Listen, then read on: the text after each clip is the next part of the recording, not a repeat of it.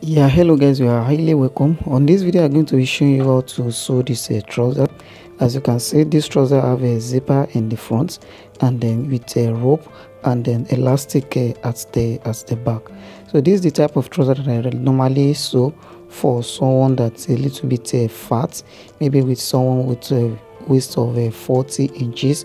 Whenever I'm making a senator wear for that person, or you are sewing for someone that's not close to you, maybe the person send you is a measurement. So I recommend you sew this type of a trouser for that person, so that if it is a little bit big, the person can use the rope to do the adjustment and it will still fit on that person.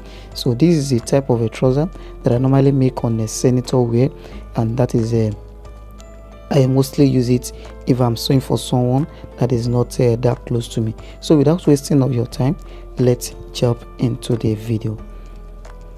So here's the trouser after I've already sewn it up to this level. So I cut it the normal way you cut a normal trouser.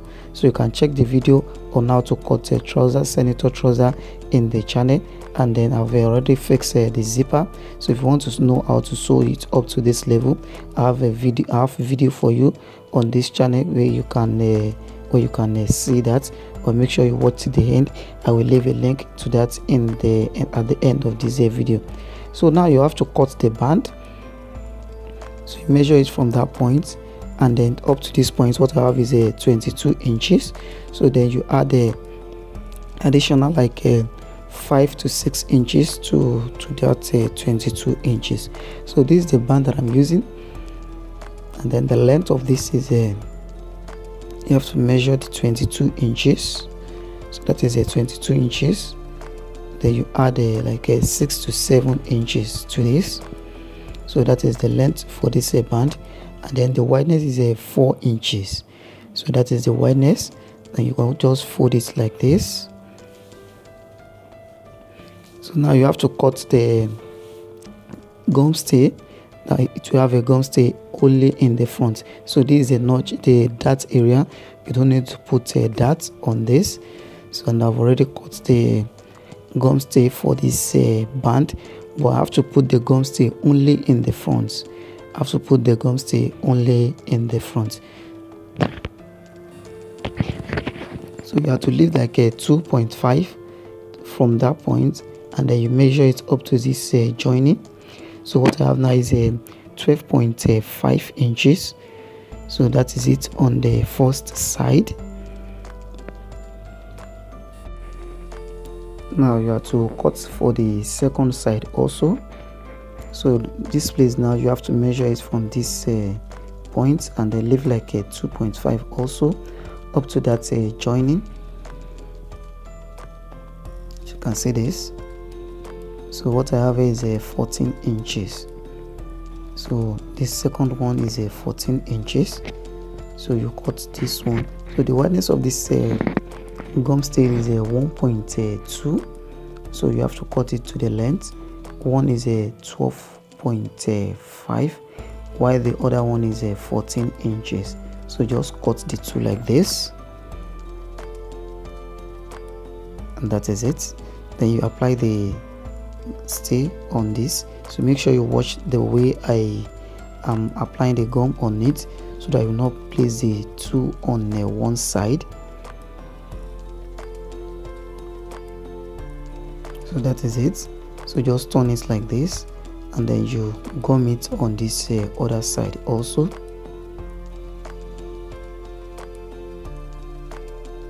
So this is the longest one.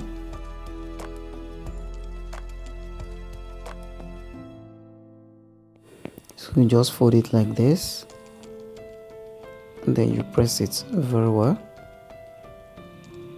So there's something that I want to show you here. So make sure you take a good look at this point. So you just can fold it like this. There are two ways you can do this.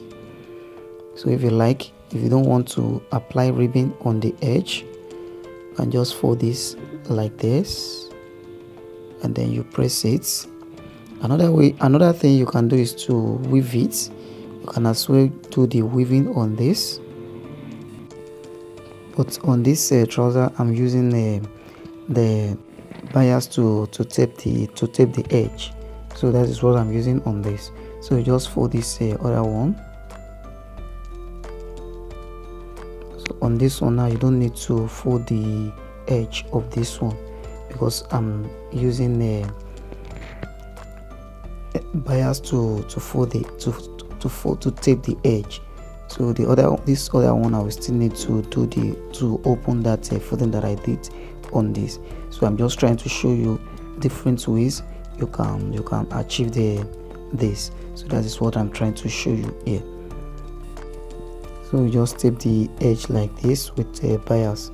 So please, if you are here to give this video a thumbs up, let me do that right now.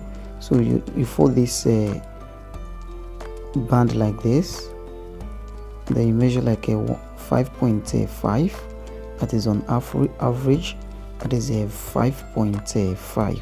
so you just stitch it with a 0.5 inches, just so it is straight down up to this level, and then you reinforce it. You leave a little space like a 1 inch at the middle, so you reinforce that place. That is also important. So this is the space we are using for the hole.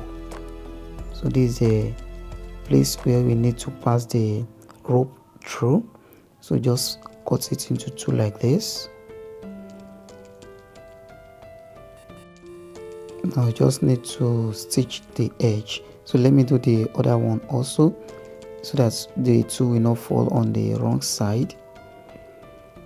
So you just stitch it straight down, sew it like this, reinforce it, leave a little space, then stitch it straight down. So that is it.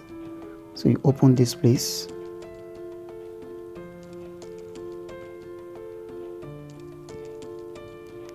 now just sew it round.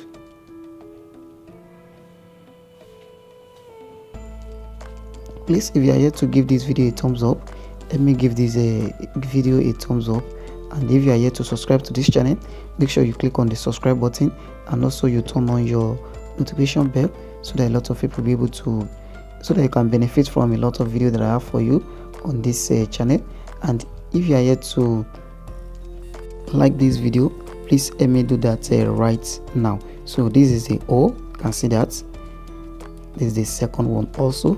So the next thing we have to do now is to tape the edge of this band. So because I'm not folding the edge, so I have to tape the edge. So this is the bias.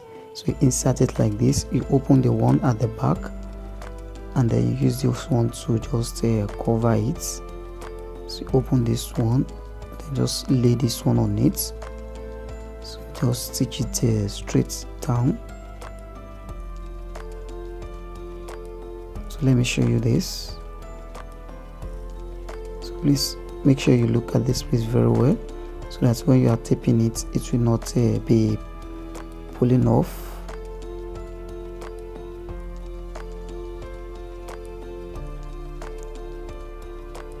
Fold it like this, then you stitch the edge and sew it straight down. So you have to sew this on the two. So this is it after I've already sewed this, and this is the second one. So the next thing you have to do now is to stitch the band. So just close the zipper a bit, and then you cut the excess here. You cut this other one also. Now you have to open it, and then you to fix the band, so place this on this. So you leave like a 0.5 on that edge, and then you stitch it straight down. And then one thing that is very important here is that when you are fixing this band, when you are sewing here, make sure you are not sewing too close to the gum stay. Make sure you are not sewing on the gum stay exactly, and then you do the opening of that joining. So just sew it straight down with 0.5, and that is it. So when you are done with this, just need to open the you just need to cut the excess rather. So you cut the excess and then you close this edge. So you fold it like this. Please make sure you take a good look at what I want to do here. So when you fold that place and then you are sewing this place, you have to pull this one in also. That is the excess. You have to pull it in, fold it in like that.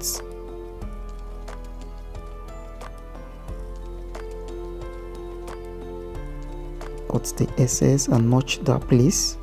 Then you turn it in. And that is it. Let's see the results. So you can see this. You can see how relaxed it is. So this is for the old rope. That is the opening for the rope. So the next thing you have to do here is to stitch the second one, and then you start the stitching of this second one from this zipper area. So you don't start from that edge, so that the gum stay will not fall outside the band. It is outside the waist. So you just stitch it straight down like this, and then you are now sewing closer to the stay. And this is it. Now you cut the excess here also. Let me show you what I was saying in the first video, in the first one very well. After you have fold this place like this,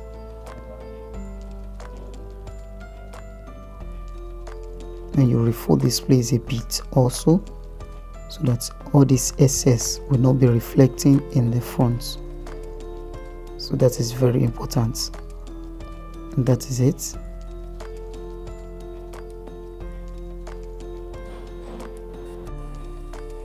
So just turn everything in like this.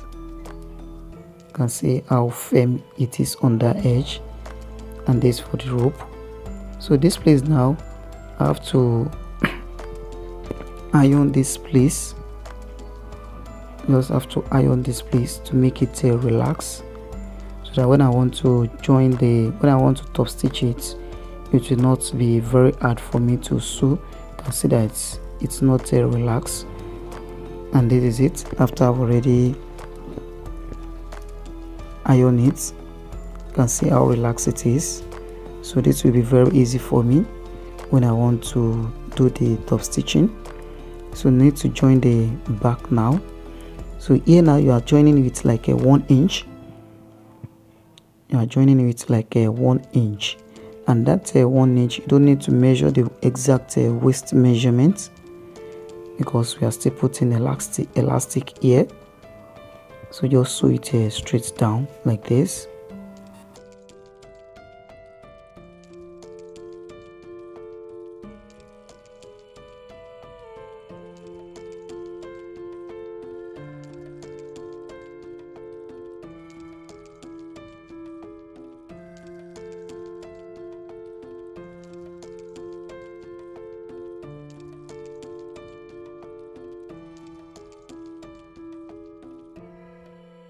Now you have to restitch it again.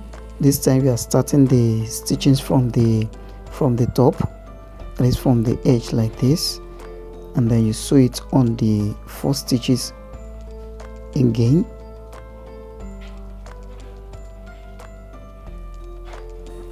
And that is it. After I've already finished the stitches, so just open it like this, re-iron it. Now let's fix the elastic here. So from this joining now, we place the elastic here on that side, and then from this bottom line, that is the joining at the back, then you cut it. So you have will be the size of the elastic which you are using for this. So just stitch it on that side, reinforce it, and that is it. Now you have to take this one to the other side. it is this other side. There is a joining on the other side, and then you reinforce it, you stitch it like this, and that is it. Now let's see the results. So this is it from the back. Draw it like this, and then now let's close this the band. So you can see this. So you still have to put a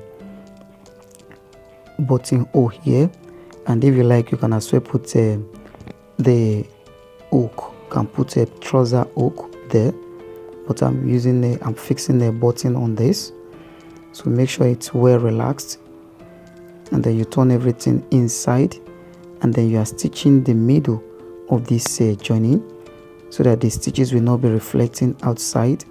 So that is what you are sewing on this. Make sure you take your time to set it at the back, and then you turn it like this, because this thing can be a little bit hard to sew. So make sure you take your time to set all the stay, that is all the stay and then the elastic very well. Please, if you are yet to subscribe to this channel, that is if this is the first time you are checking on this channel, please help me give this video a thumbs up and make sure you click on the subscribe button.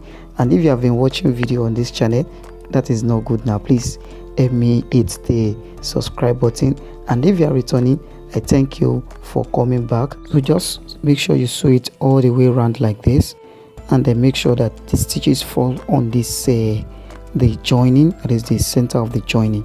That is very important. So that is it. Make sure you are cutting all the thread. This is one of the things that make your work to come out very neat. And the back, you can see that. So you just have to draw it a bit, and then you are stitching the elastic with the material now. So just tension it like this, and then you sew it straight down.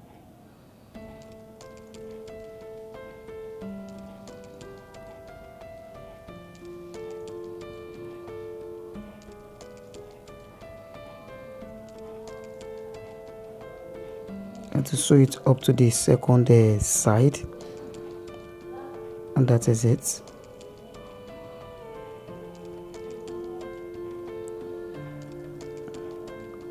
So after this, now you have to sew the rope. You sew the rope, this is the back. So you sew the rope, and then you fix the rope on this, but I'm not doing that in this video. So this is the front side now, and that is the area where we need to fix the rope. You pass the rope through this opening here, and this is the results at the end. I believe if you enjoyed this video and you have gained 1 or 2 things from this video, please, if you do so, help me hit the subscribe button and also click the like button on this video. Till the next time that I bring you another amazing video like this again, I say thank you for watching, and then bye for now.